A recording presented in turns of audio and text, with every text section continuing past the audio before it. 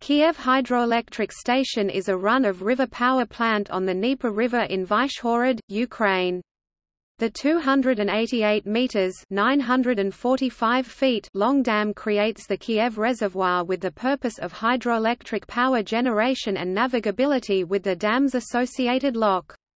The first of 20 generators in the power station was commissioned in 1964, the last in 1968. Together with the Kiev Pumped Storage Power Station, it creates a hydroelectricity generating complex. It is operated by the Ukredroenerho that is part of the state company Energy Company of Ukraine. Turbines for the plant were produced by the Kharkiv factory Turbotum generators, Kharkiv factory Elektrovajmash.